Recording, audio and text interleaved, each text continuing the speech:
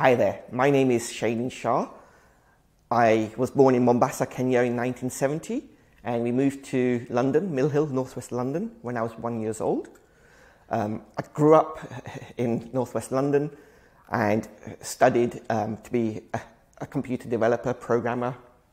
I worked in the industry for many years and worked at one of the banks which went through the crisis. And during that time, I found a lot of challenges working in that environment, which really made me question the work I was doing, why I was doing it, and the impact it was having on my happiness and well-being. It led to a point where I was suffering from a fair bit of stress and mild depression, and the GP had to sign me off for a few weeks from that environment. During that time out, I refocused on my values. I took into consideration working on my health by going for walks, being mindful, reflecting, breathing, swimming.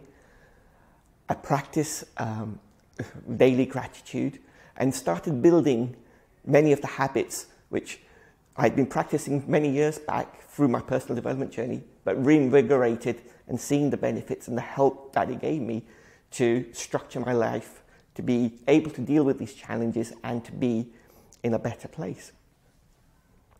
So during my journey into personal development, I really became encapsulated with the book, The 7 Habits of Highly Effective People by Dr. Stephen Covey, and really assimilated the information in this book and applied it, and really found it profound for my journey.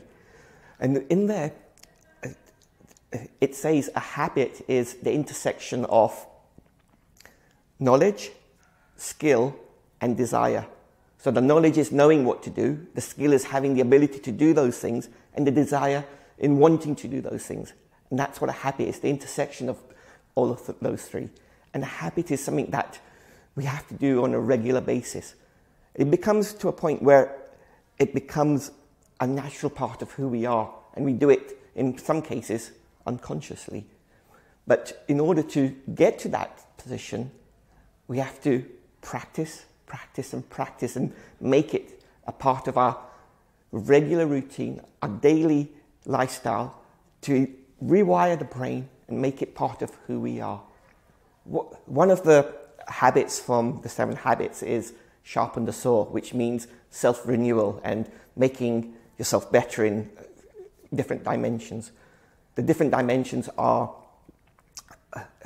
the mental dimension, so learning, the physical dimension, our health and our nutrition, the spiritual dimension, and the social emotional dimension. So those 4 dimensions are the ones that define us as a human being.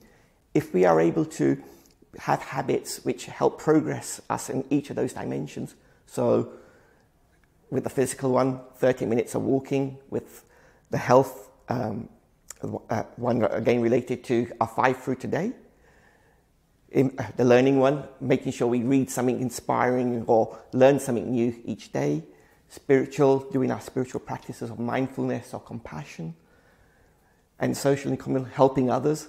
Then with those habits touching each of those areas, we live a harmonious, happy life.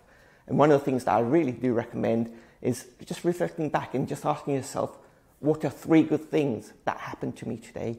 And really find and seek out that goodness that is there everywhere around us.